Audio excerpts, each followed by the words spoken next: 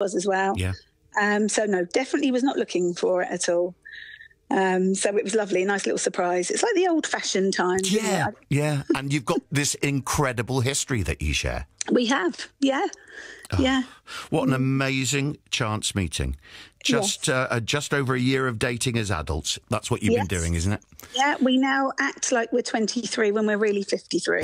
But it's great. Your best years are still ahead of you. I promise you that, Becky. Yes. So, what would you like to say to Dave? Oh, I would like to say, Dave, you truly are the most kindest, funniest man, and I am so looking forward to our future together.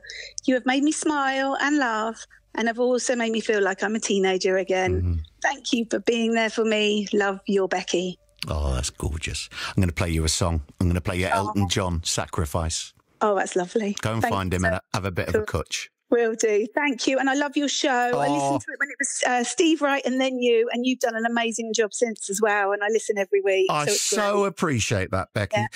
Lovely to talk to you, Becky. God bless. Thank you. Bye-bye. Bye.